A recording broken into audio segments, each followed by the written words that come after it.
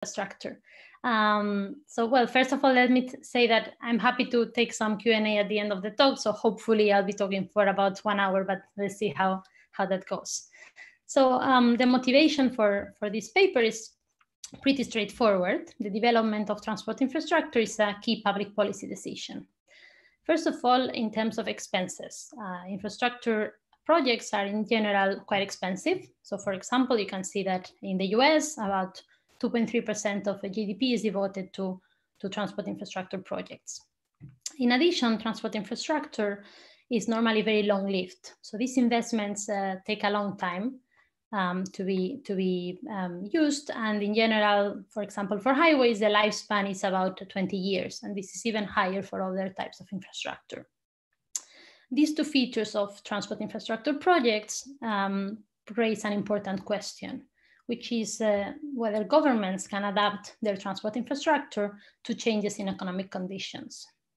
In this paper, I'm going to exploit a unique episode of a change in economic conditions, the division of Germany in 1949, to quantify the gains from flexible infrastructure choice. So let me tell you why I'm going to focus on this very specific historical episode. The goal of this project is to understand whether governments can adapt infrastructure to changes, and therefore I'm going to focus on a very large scale shock that took place in 1949, which is the division of Germany. I'm going to just talk you through a little bit of this background right now. So in the figure here, we can see the territory of Germany before the Second World War in the thicker black line. And the colors represent the territories that appeared after the end of the Second World War and the division of Germany. So this darker gray area became West Germany. This lighter gray area became East Germany, and these two other easternmost territories were integrated into Poland and the Soviet Union.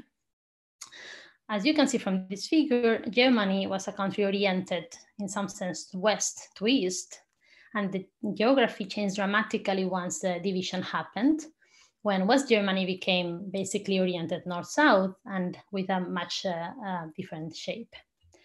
In addition to this very large scale shock to geography, the context of Germany is very interesting because the construction of the highway network started in the 1930s. And this means that there's going to be some rigidity in the transport network that is going to allow me to understand what are the gains from the choice of infrastructure and adapting infrastructure. So as I was mentioning, the construction of the highway network started in the 1930s, and by the time Germany got divided, these highway networks that you can see now in the figure had already been built. So as you can see, many of these links were planned to connect the whole country and were cut by the border after 1949. So I'm going to use this very specific setting to answer two questions. First of all, what happened with the highway network during the division period? So how did West Germany adapt its infrastructure given this new change in geography? The second question I'm going to ask is, was the initial investment on infrastructure that was done before division a cost or a constraint for the West German government, and did it affect welfare or real income? So the way I'm going to be doing this is as follows. So first, I'm going to build a new quantitative trade model that endogenizes infrastructure choice. The setting is going to be very similar to other papers that have been presented in this workshop. So trading differentiated varieties, network of locations, and mobility of workers. But the new part of this framework is going to be a government that will choose infrastructure to maximize welfare. I'm going to take this model to the data. I'm going to calibrate the model to Germany before the division using historical data. And then I'm going to obviously test the predictions of the model in two sets of tests. So first of all, I'll take the model and see how it fares in the cross-section when I look at how the model can predict outcomes before the division. And a key important outcome will be whether my model is able to rationalize some of these highway plans that were proposed before the division happened. Then I'm going to take the model to test it against this unexpected change in geography, the division of Germany. And the idea here will be to look at whether the government can also rationalize the development of infrastructure after the division. Once I've made sure that the model delivers interesting and good predictions, I'm going to use it to quantify these two questions. So first of all, what were the gains from reshaping infrastructure if the West German government was able to react to the shock? And second, what was the cost of rigidity due to these pre-division investments? And let me clear now, before I move on, that for this project and today, I'm only going to be talking about West Germany, and I'm going to be focusing on the period before the German reunification. So I'm not going to be able to say much about East Germany or the later periods in time. So what do I find? Let me give you just a brief preview. First of all, I find that this quantitative spatial model can actually capture highway or infrastructure construction, both across space in the cross-section of regions, but also over time using this time variation shock. Then my quantification shows me that there were large gains from partial reshaping of the highways after the division. So in the paper, I document that highways deviated from the pre-government or the pre-war government plan. And indeed, this reshaping of highways that was done by the West German government increased real GDP by between 0.7 to 1.8%. So we see that partial reshaping was quite beneficial, but I also find that there was a large cost of path dependence. And this path dependence was due to the pre-division investments. So as I showed you in the map, around 2,000 kilometers had been built before division. And using the model, I find that removing these initial investments, allowing the government to organize the network from the beginning, actually would have increased real income by an additional 1.6%. So a takeaway of what I do in this paper is that flexibility when choosing transport infrastructure seems to have very large aggregate welfare gains. Now, let me tell you how my model and my work relates to previous literature. Obviously, firstly, I speak to the literature on endogenous transport networks. There's very recent and super interesting papers. In terms of the flavor of the model and on the mechanisms, my paper is very close to what Allen and Arkolakis have done in their paper and what Fagelwan and Schall have done in their own paper on infrastructure investments. My main contribution here is a test of how these models work with an exogenous change in geography, which is something that had not been done before. The previous model had been calibrated and tested against the cross sections. Then more on my fundamental results, I also contribute to this literature on the persistence of history and economic activity that has talked about how accidents in history can create some path dependence and affect the performance of regions. So this literature so far has mostly focused on comparing the performance of regions relative to one another. And in this paper, I can propose or I find a first aggregate quantification to the cost of path dependence. And the dependency in this model is going to come from infrastructure investments. Now, finally, I'm going to be talking about the aggregate effects of transport infrastructure. And obviously, this is a very thriving literature to which many people that are for sure listening and also some of the panelists have contributed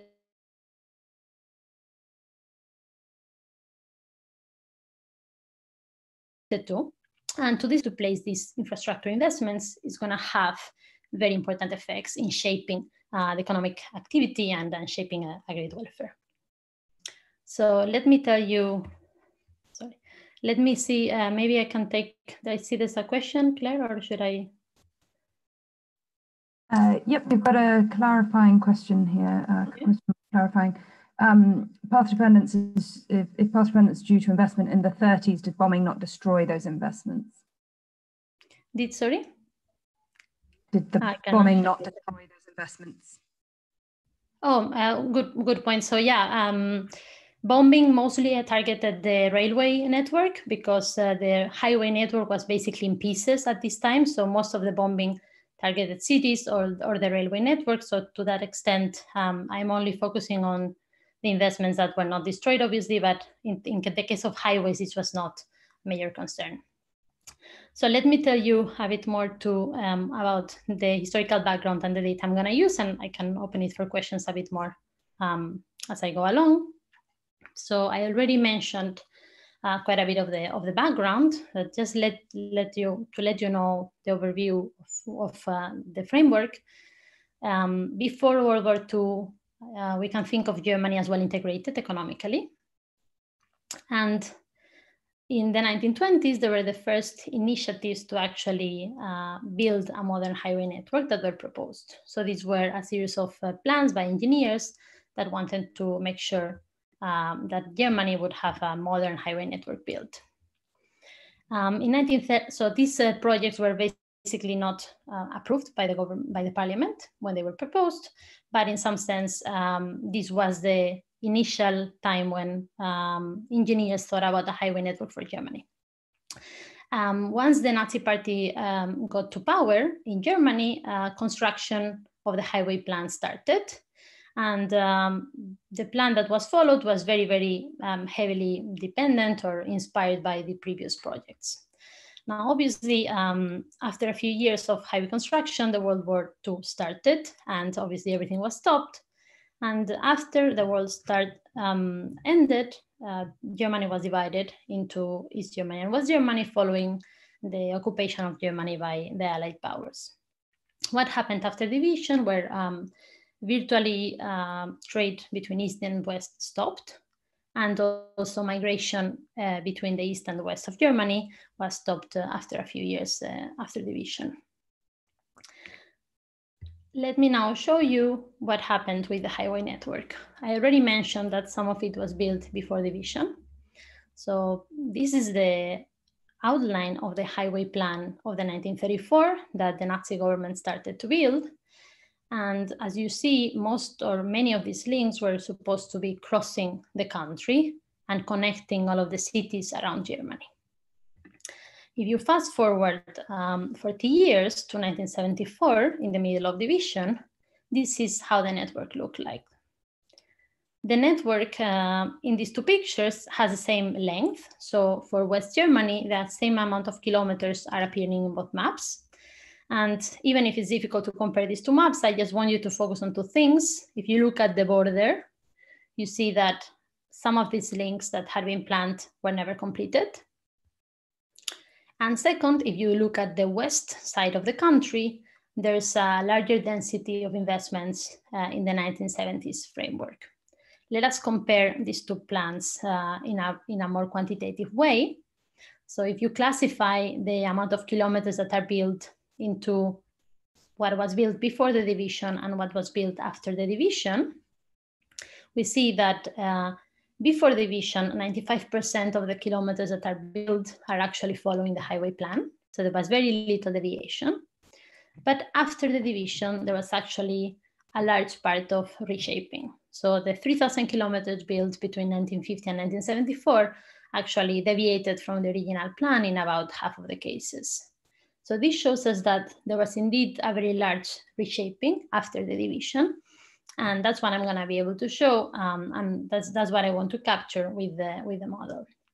Before that, let me give a couple of comments on the data. So basically, I'm going to use, as you may imagine, highway data from historical maps and road maps. I'm going to be using population from historical census. And I'm going to be using some trade data to test the predictions of the model coming from road shipments by traffic districts and road shipments across the West German states, both before and after the division. So let me go through the model. The model has obviously an important element of geography. So the geography of this model has a set of regions that are linked through the transport network. These are going to be linking networks that are neighbors that are adjacent. So you can think of Germany as a set of districts that in this case would be these squares in this small picture that are connected through some links. This is going to be underlying network. And on top of this, there's going to be investments on infrastructure. So infrastructure investments that are going to be 5 are going to be at the district level and on the intensive margin, meaning that the government will choose how much to invest on infrastructure in each given district, and this is going to improve the quality of the links in that district. How are the costs? Marta, we've just got a clarifying question. Sure. Marta, sorry to interrupt. We just got a clarifying question on the previous slide. Did post-war building exceed the 1934 plan? So in other words, what yes. share of the 1934 plan was built in West Germany? Yes, so the post-war building did exceed the plan. So by the probably late 1980s, already more highway construction had happened, and it's still ongoing now. So far what I'm doing is to compare up to a period when the amount of construction is equal to the plan, so that we can basically see which places were chosen. But in the paper, I think I have the whole figure of network that, of course, went on being built. Something that we could look at is whether the pattern basically changed at some point. This is a very good question. Okay. So, sorry, as I was saying, the infrastructure is going to be at the district level and on the intensive margin.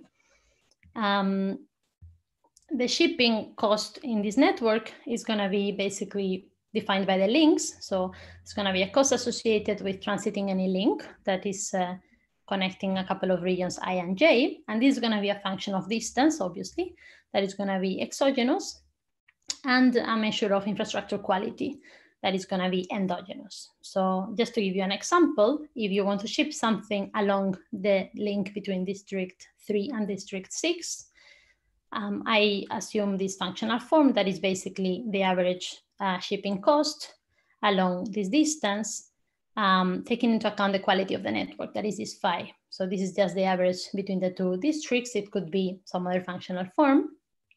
What is important to notice is that this phi is basically reducing the cost of distance.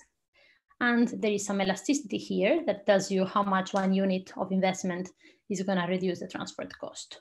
So this is just the shipping along each link.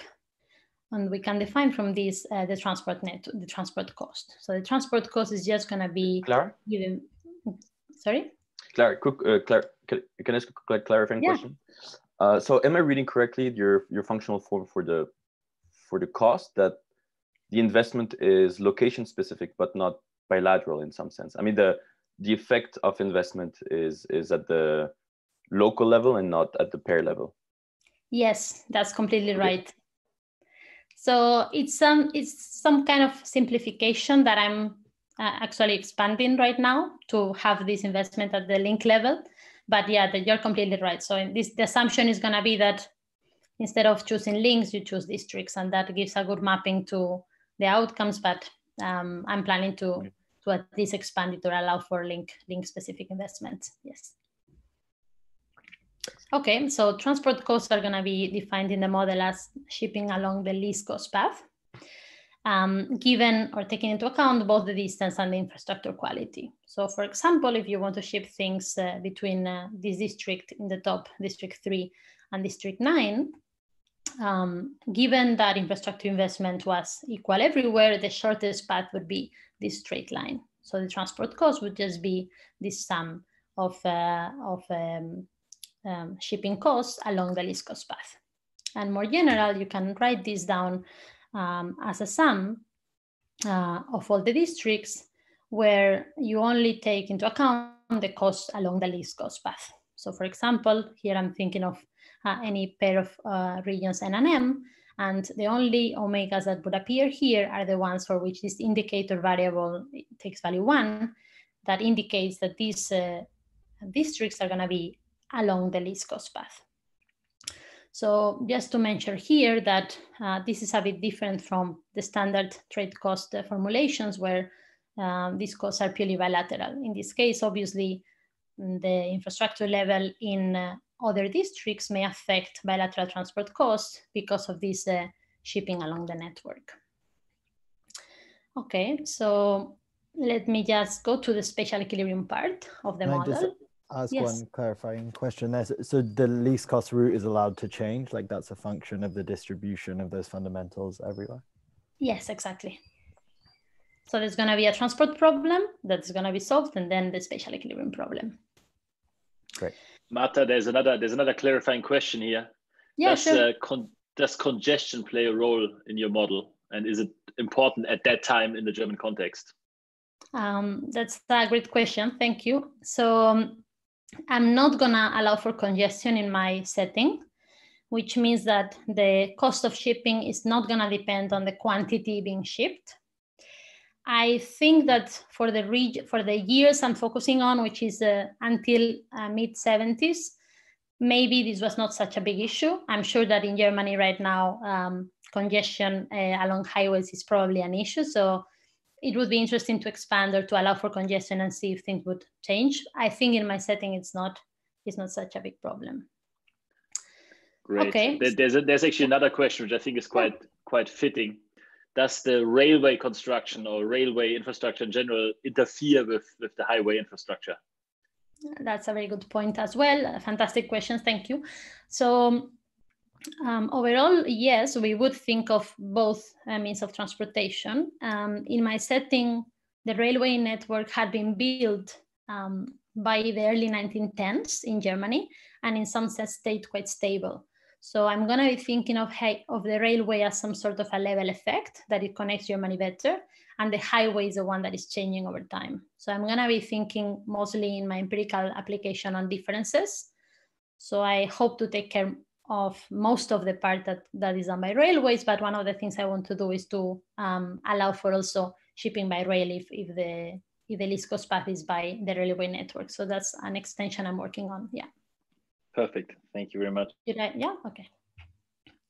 So, So let me go through the spatial equilibrium part. This is quite standard, follows very closely the framework by Steve Redding in the Journal of International Economics. So there's going to be a set of agents that have a utility given by a CS composite of tradable varieties with a share of alpha, and land with a share of 1 minus alpha.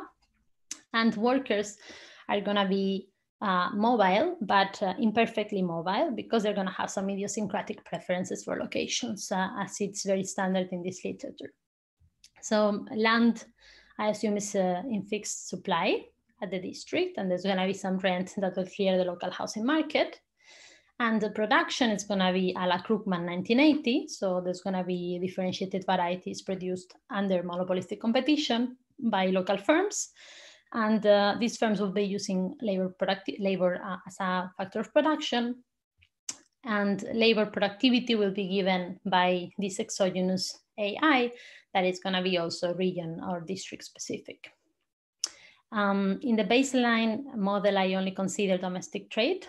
International trade was not so large in these early periods, but I'm going to consider international trade in an extension.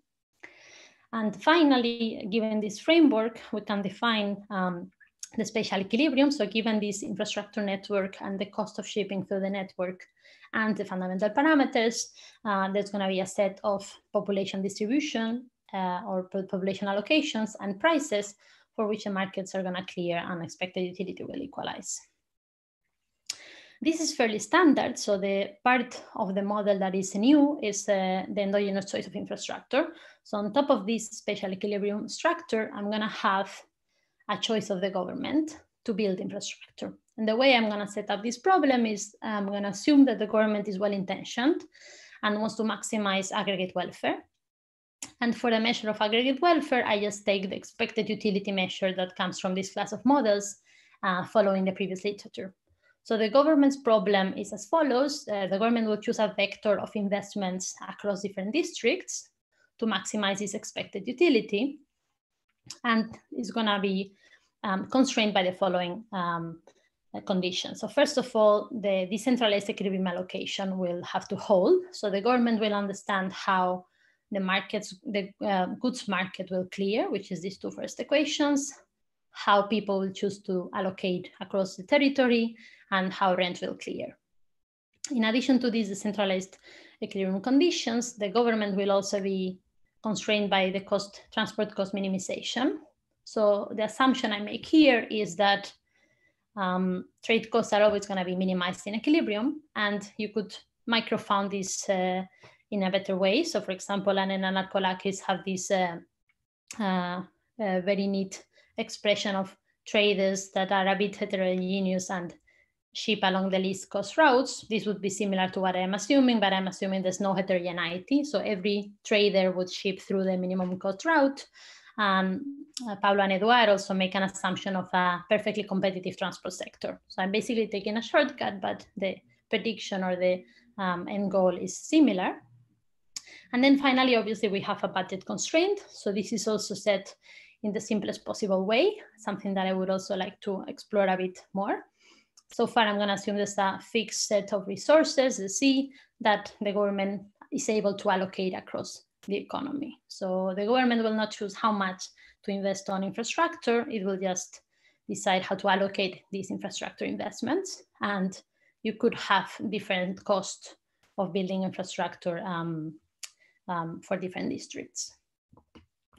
So let me push through a little bit and tell you the qualitative predictions of the model. So obviously this problem of the government will give rise to an expression that has a form of marginal benefit equal marginal cost. So the amount of investment that the government will choose for a given district J is going to be the amount that equalizes the marginal benefit from building infrastructure to the marginal cost. For intuition, to give you some idea of what is driving infrastructure investment in the model, let's go to the stripped down version of the model. Assume that there's no housing, that there's no mobility, and that the least cost paths are stable. So think of a small change in infrastructure. This first order condition would look as follows in this expression. The infrastructure investment in district J, here phi J is going to be proportional or a function of two terms. First of all, the size of J. And this is just the amount of trade that J does with the rest of the economy. So as you can see, exports from other places to J and imports or exports from J to other places in the economy. And then an additional term that is going to appear in this model, that is the centrality of J. The centrality of J will be how central is district J for shipments that go around the country.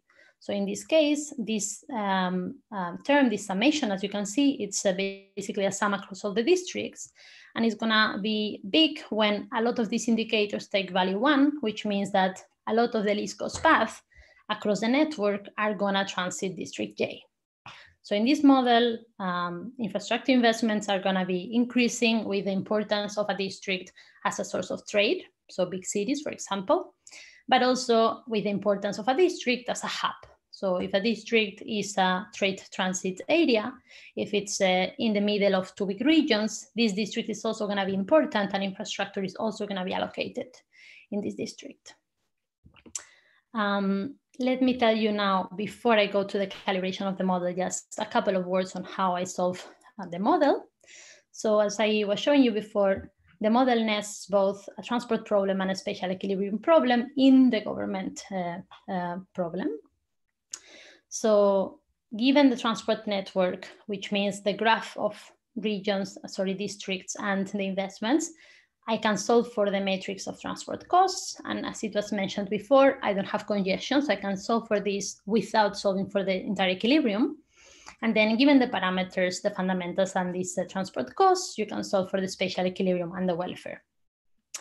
And I assume parameter conditions such that if the trade costs are quasi-symmetric, which they're going to be in my model because there's no directional transport costs, this equilibrium is going to be unique and stable. And this is following the results from the Allen and Arkolakis 2014 work, but also Steve Redding derives this condition in his paper. So this means that even if the model may seem complicated, basically given an investment vector, you can compute the spatial equilibrium that will be unique and stable. And then the algorithm I use to solve this is an interior point algorithm where you start from an investment vector and the parameters, you solve for the spatial equilibrium, and then the algorithm will take utility maximizing steps to find the optimum.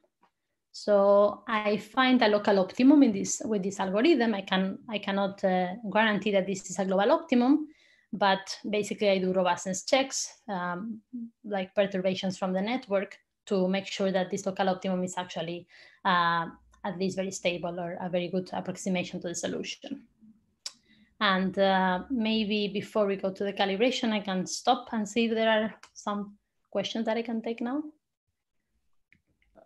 Great. There's one clarifying question by Tommaso, which is, why did you decide to focus only on the allocation of investment and not on the level of investment? I see. So that's a good question. I would love to also think about the level. Basically, in my setting, I'm going to calibrate the level to what the government was doing, and I'm going to examine how was this allocated across country factors. But something very interesting would be to think about how much investment on infrastructure should there be in an economy. It's a very different problem, very interesting one, I think. But for this setting, what I wanted to do is just to calibrate the level to the data and basically look at the patterns. I see. And then we have 2 more or 3 more clarifying questions. Another one comes from Carlos Hurtado. What happens if there are many least cost paths in your framework? That's a good point. So actually, I don't know. I guess that due to the amount of regions we have, I have like around 400 districts for the whole network or 300 for West Germany. I guess it would be unlikely that this would be equal to the decimal, but actually I use an algorithm for the least cost path. So I'm not sure how this case is dealt with. I have to look at that. It's a great question. Thank you. Great. One last one here is it's a quick one. Do you know what portion of trade in Germany was happening through highways versus waterway or railways at the time? Yeah, so that's that's a very important question for sure. So we do have some idea of the shipment volumes. At the beginning of the sample, I do have a plot somewhere, so maybe I can go later on to this one, but basically at the beginning of my period, 1950s, there's 2/3 of shipments that are happening actually by railways and 1/3 by road. Although short distance shipments are much bigger by road in general. But then over the period that I'm examining, the road network becomes much more important. And by 1980, it's already more important in terms of amount of goods moved than the railways. So that's why I think that this is basically the point in time when highways become really the dominating transportation mean. I see, very good. Do you want to take one other question that is kind of less clarifying but more discussion, or you want to do that afterwards? I don't know. How is it like? Yeah, tell me. Yeah, let's take maybe Jeff's question, since that's kind of model related, before we move on to the data. Yeah. Jeff, do you want to ask your question, Jeff?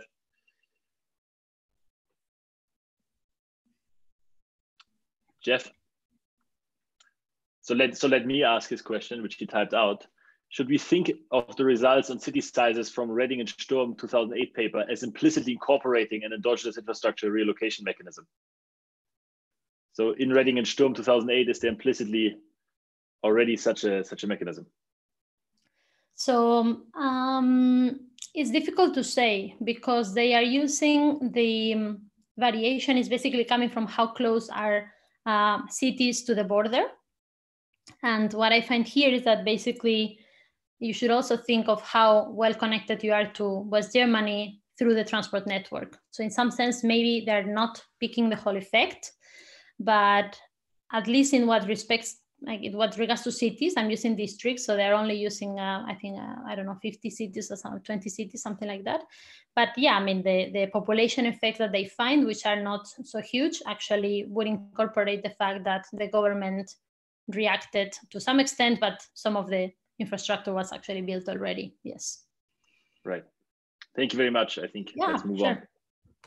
So let me go to the calibration and test of the model. Basically, to calibrate the model, I use very standard techniques that people before me have used, and people in this room for sure. So first I calibrate the spatial equilibrium to the before division period using historical data. The first thing I'm gonna do is to read from the maps, basically the road network in the 1930s. And then I'm gonna calibrate the spatial equilibrium parameters following a mix of methods. Some of them are calibrated externally, some of them I calibrate to the 1930s German economy. And then there's one parameter that is model specific, that is this returns to highway investments. Then I calibrate using simulated method of moments. And I find that highway investments have marginal decrease in returns. And then in addition to these parameters that are more standard, I need to calibrate the division of Germany. So for this, what I do is to modify the infrastructure network by allowing for roads, local roads to be there, basically the links.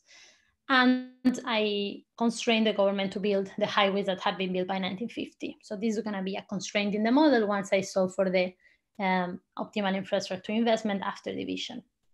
Then I'm going to use the same spatial equilibrium parameters. I'm going to hold everything constant, but I'm going to obviously allow for the population, the total population to grow to the 1974 level in West Germany. And I'm only going to be considering the locations in West Germany. So essentially, the welfare function will only include West German districts. And finally, in the extension, I'm going to allow for trade with Western Europe only for the post-division period, because this basically overlaps with the starting of the European integration movement, which probably was quite important. So I calibrate the model and I test it, as I mentioned, in two ways. So the first test that I can propose is basically using the cross-section. And we know from all the previous work that in general, these models do a very good job in for example, predicting trade flows. But I can test my model with a new prediction, which is about highway investments. And I'm gonna propose a test to compare the highway investments predicted by the model with the 1930 highway plan. This is the early highway plans by engineers, not the actual Nazi plan or the 1934 plan adopted by the Nazi government. In addition, I can propose a second test of the model that are based on the unexpected division of Germany. And this set of tests are basically out of sample, because I'm calibrating the model to before division and trying to see how the model predicts in the post-division period. And for this, once again, I would love to show you all the tests that are on the paper, but basically as the question that I just got, the paper by Redding and Stern already shows that this type of model can capture the population changes in West Germany, and same for the change in trade flows. But I'm gonna be able to test the new prediction of the model, which is on new highway investments compared to the post-division highway construction in the data. So let me go, instead of through all the tests, just to show you how the model is able to explain the 1930s highway plan and whether the model can capture these new investments during the division period. So now I'm going to show you first the pre-division period scenario, basically. So these two maps show the model's prediction in this first panel on infrastructure investments, and the second panel is the 1930s highway allocation. So these two maps show the amount of kilometers invested in a given district, and the intensity of the color is basically the number of kilometers. So districts that are darker red are basically districts where there's several or long highways or intersections of highways. So from these two pictures, I just want to show that there's some clear pattern that the model captures. So obviously you want to connect the big population centers. So you find this sort of radial pattern from Berlin, that was the biggest city at the time, and that you also see in the pre-division model. Sorry, in the 1930s plan. But obviously there are some differences. So I'm gonna be comparing these two in a more quantitative way in a second. This is for the pre-division period. So I calibrated the model to this economy and I asked where to place infrastructure network. Now you can also do this for the post-division period. So in this case, what I'm gonna do is to impose simulate the division shock and ask sorry. Sorry, Marta, there's a clarifying question on the previous slide from Matthias Hölzlein. How do we think about Eastern Germany, or the eastern part of Germany in that period? In that period, you mean before division? Exactly. So if you mean Eastern, like so the border here is the nowadays German border. Obviously, exactly. the model, if you see here, the model underpredicts investments in the Eastern border because there was nothing else to go, basically. So, I mean, in that sense, in the model, you are assuming that there's nothing else.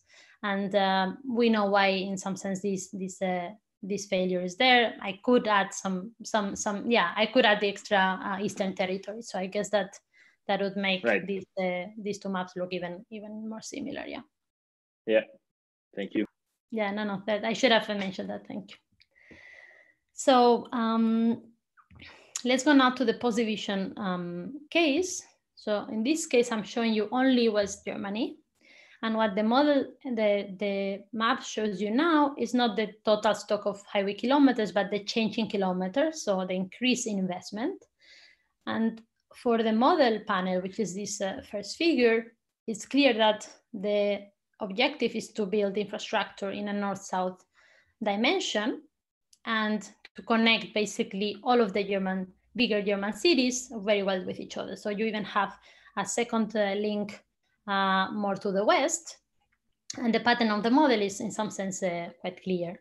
The investment I see in the data is a bit more heterogeneous, so you do find high investment level basically, or intensity in this northern part, but then there are other things that are going on that the model is not able to capture. And obviously this would mean that something else may have been going on, why the 1970s investment is not exactly the same as the model. Now, to compare these two maps, what I'm going to do is to measure the transport costs. So a very easy way to compare these predictions is see whether the districts that are assumed to become closer or better connected in the model are actually the same ones that are better connected in the data. So I can use these two maps to compute the change in transport costs if you build the 1930s plan or the model and compare this to the local roads example of transport cost.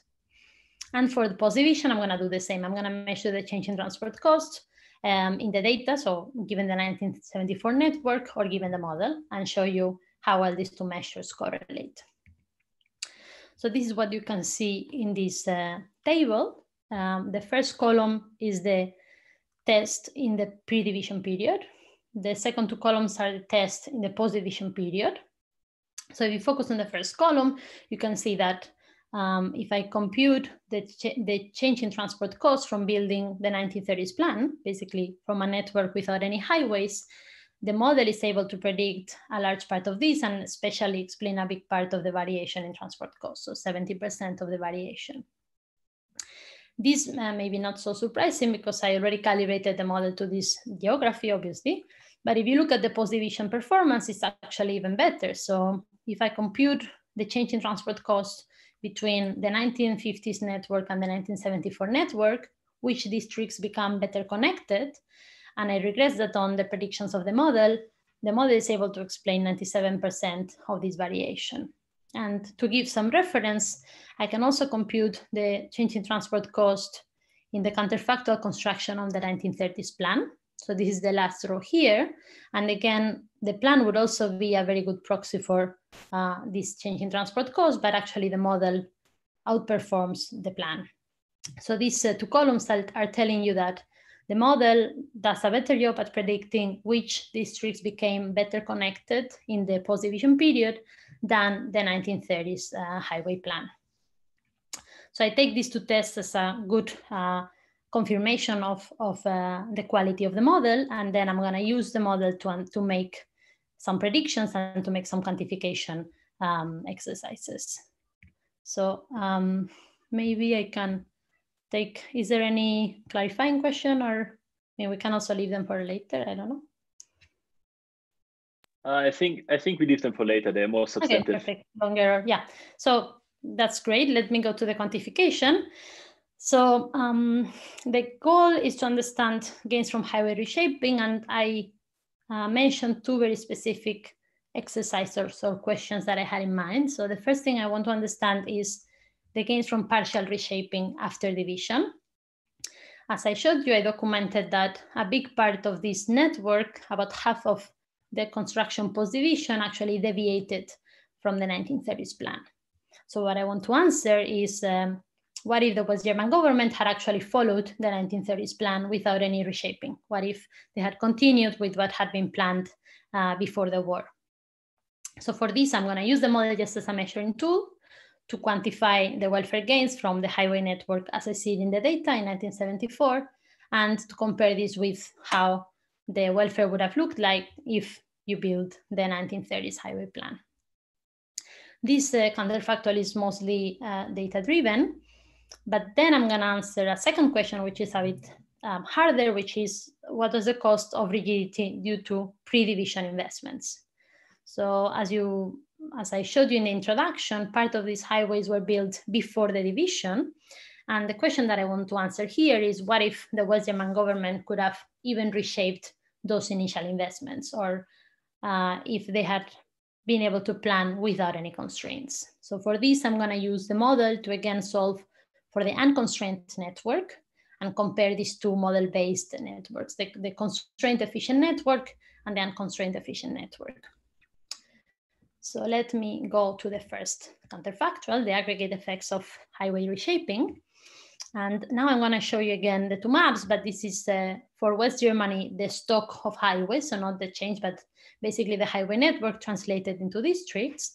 As you can see, the highway network in 1974 looks a lot like the 1934 highway plan. Some of it had been built before, but there are some differences, and mostly they are located in the western part of the country. So the 1974 network put a bit more emphasis on the western side of the country, and not so much on the, in some sense, inner German border. How important were these modifications, these small deviations from the plan?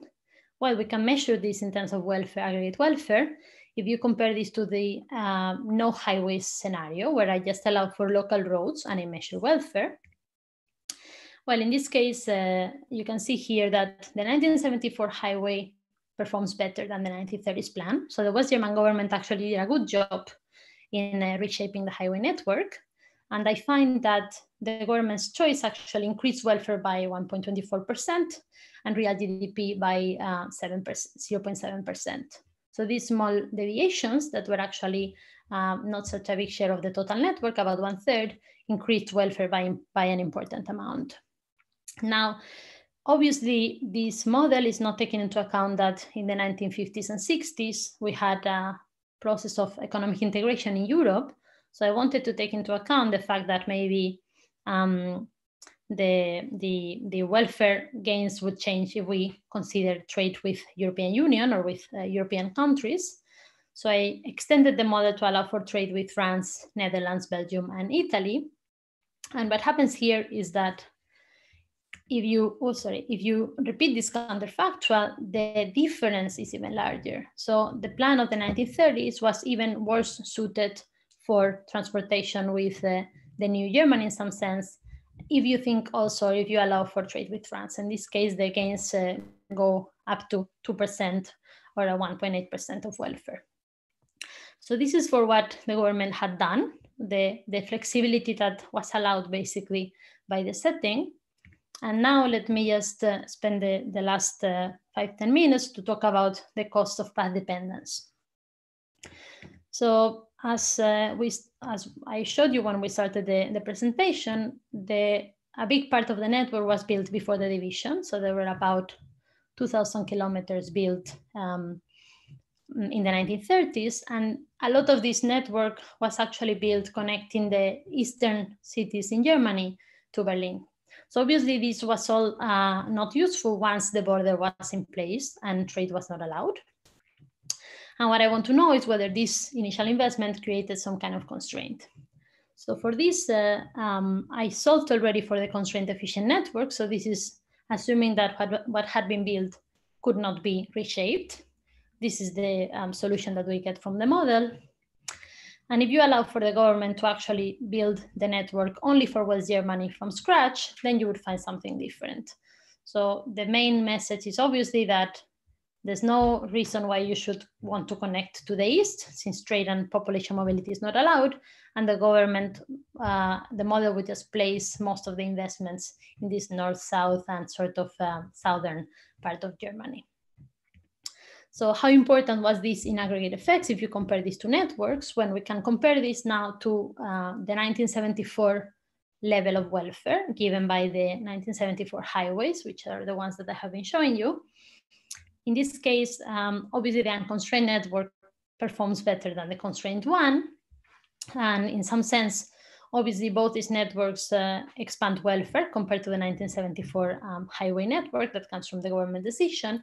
But basically the difference between these two is quite big. So this cost of path dependence was actually about 1.6% of the 1974 welfare. And this is, I'm focusing on this difference because obviously, even if the model is missing many things, even when you give the model the best chance at explaining or at reshaping the data, these constraints were quite important in terms of the aggregate welfare. So this 1.6% is quite substantive, and it's about 10% of the 1974 gains, the gains from the 1974 network.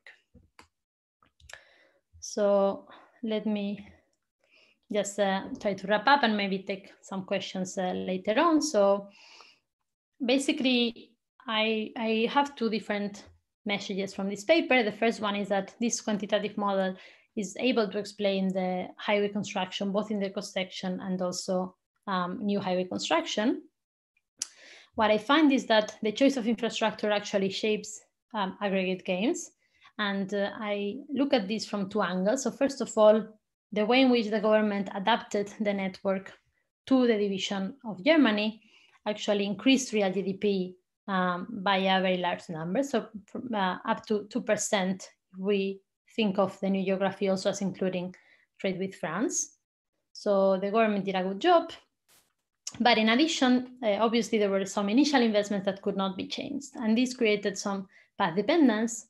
And I quantify this cost to be around 1.6% of the real GDP of Germany in 1974. So there are large gains from flexibility, but obviously there was this large cost of path dependence because these investments were made before the division could be anticipated. Now, in terms of things that I believe would be future work or extensions to this paper, I think that obviously this is all conditional on Germany not reunifying, and something that we could look at is what happened once reunification was possible and whether there were further costs of path dependence from there.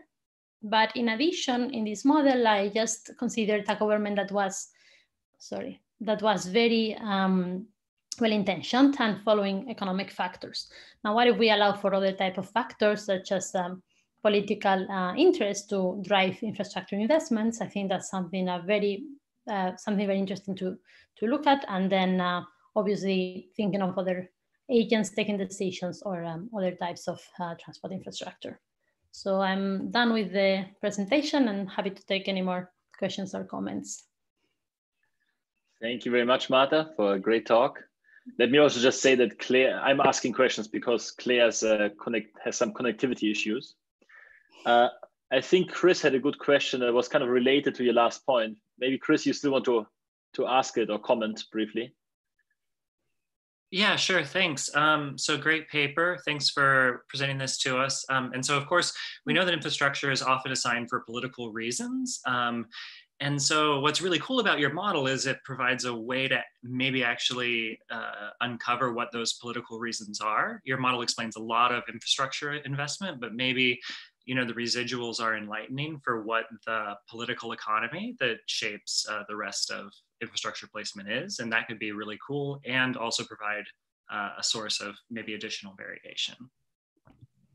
Yeah, I mean, that's a great comment. I think it's you're completely right. The model is, in some sense, just thinking of economic efficiency, but obviously we know that politicians or political motives are important in infrastructure construction. So I have not done or looked at this so much. I did do one test on whether voting for the Nazi party actually predicted some of these deviations from the model, and you see some of it going on. So indeed, we know that the highway investment, for example, during the 1930s was a very politicized event, and I agree it would be very nice to look at these residuals and see if we can uncover other motives of decision or something behind the infrastructure. Hopefully with modern data, because one of the limitations I have here is that a lot of the data is not really available because of the historical setting.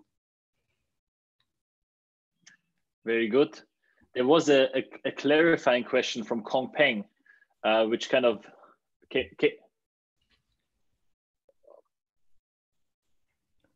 Sorry, there was a clarifying question from Kong Peng that I'm just going to pose. Can you kind of remind us about what in the data allows you to calibrate region-specific marginal cost of highway construction? So where does that come from? Yeah, so basically I take the network from the maps. So I take the underlying links from the local road network, meaning that I'm already in some sense using the networks that have been built, and I don't have to deal with whether you're gonna build over a mountain or across a river. So because I'm using the actual network of local roads, I just assume that in some sense upgrading them to highway should be similar. In the regressions on the transport costs, at some point I also added a control for elevation, but in some sense what I'm assuming is just the cost of construction is homogeneous everywhere. I see. Thank you for clarifying that. So Tommaso had, I think, made a great point. Unfortunately, he had to leave early today for another call. But there is kind of I should say, like a tradition of evaluating such infrastructure projects as like the return on the dollar spent rather than changes to aggregate GDP. So why did you choose to look at, GDP benefits instead of return on the dollar comparisons between different plans? So I guess I wanted to speak to the literature on aggregate gains from infrastructure, and in that literature, the consensus, I think, or the way to measure the gains is normally with this kind of aggregate measure. But I agree it would be quite interesting to check in some sense to compare the maps by the return on the dollar. So I wanted to make sure that my model was weight calibrated and was giving me good predictions. For example, for the 1974 network, I find that the welfare gains are 16%. And this is very similar to what Melanie Morten finds in the paper about Brazil and the construction of the highway networks, about a 15% gain from highway investment. So in that sense, it allowed me to compare a bit more to other countries. But I take the point. Yeah, it would be for sure super policy relevant as well. Yeah. Gabriel, why don't you ask a question? I see you raising your hand there. Hi, thank you so much, Marta. This is super interesting. I wanted to ask if you can say a bit more about, if you can use the model to help understand simpler decision rules. So in particular, I'm thinking of a government that would try to naively and greedily assign infrastructure in places where the trade passing through that place are highest. So maybe improving infrastructure increases speeds, and they just want to put the next dollar of infrastructure where they decrease aggregate travel times the most, or something along those lines. And I have like a two-step question in a way. So can you simulate something like that and see how it compares to the actual optimum? And the second is, I wonder how this plays out over time. Like if highways are built over 20 years, then there's some time for the general equilibrium so the populations and trades to adjust. So I wonder if that's actually going to be not so bad. Yeah. Thanks so much, Gabriel. Yeah, so on the first point, you're completely right. So in that sense, I'm taking the government is maximizing aggregate welfare, that I take following the previous literature to be this expected utility, but as you can see, the problem of the government could be rewritten to maximize something else. So the function of the government could be changed. And one thing you could do is to try to build infrastructure in the places with highest traffic, or maximize, I don't know, total traffic in some regions that are very central. So in that sense, of course, I'm very interested in this topic. So I would be really interested in exploring basically the outcome of other decision-making process. So that's, thanks for the comment. That's a great suggestion. And second, on the, what was the second question? Sorry, can you repeat? Sorry, so the second part in a way is even, so holding the same welfare function. All the time, yes. Yeah, I wonder if some of these naive rules, I wonder how they perform basically, yeah, compared to the actual optimum.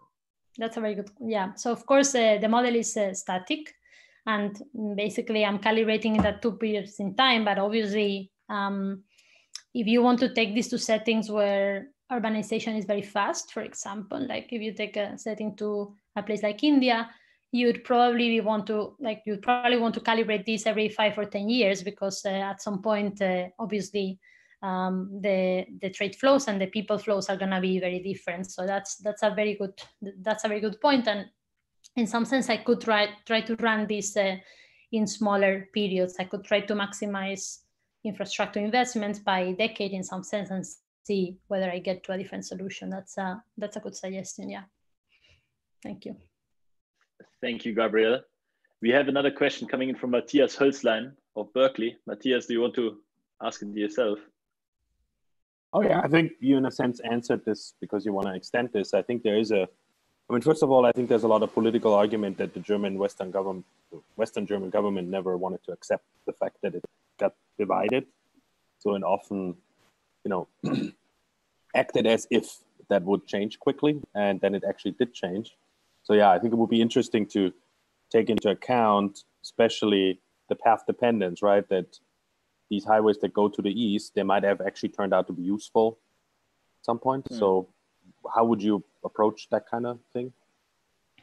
Yeah, so that's that's a fantastic point for sure. First, let me say that in this model, in some sense, if you see what I find in the model, it's very tilted towards the west and very north-south oriented, because in the model, the probability of division or of the division persistent is 1. One thing you could do is to give some probability in some sense to the reunification, and then you would find some investments that are done towards the east because you're in some sense anticipating that reunification could happen. So that's something I could try.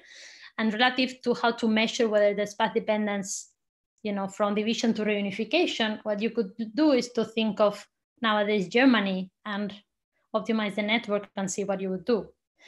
Or take my counterfactual of no initial investments to the east, build the division-specific network, and then if you open up the country, you're probably going to find that you have too many north-south connections and basically no connection to the east. So in some sense, you're completely right. This in some sense mistake of not building so much, building too much towards the east at some point paid off, because indeed Germany got reunified. So that your intuition is completely right. Yeah. Thanks. Thank you, Marta. We have another question coming in from a German. Christian Düben, why don't you ask a question yourself, which I think is very good. Christian, you have to unmute yourself. Right, does it work now? Yeah, right? Yeah, perfect. So in Germany, you have these 2 different types of highway, right? So you have the Autobahn and you have Schnellstraße, and they're often interconnected. So you have 2 pieces of Autobahn that are connected by a piece of Schnellstraße. And somewhere in your maps, it looks like you're only using Autobahn, right? Yeah, but that's right.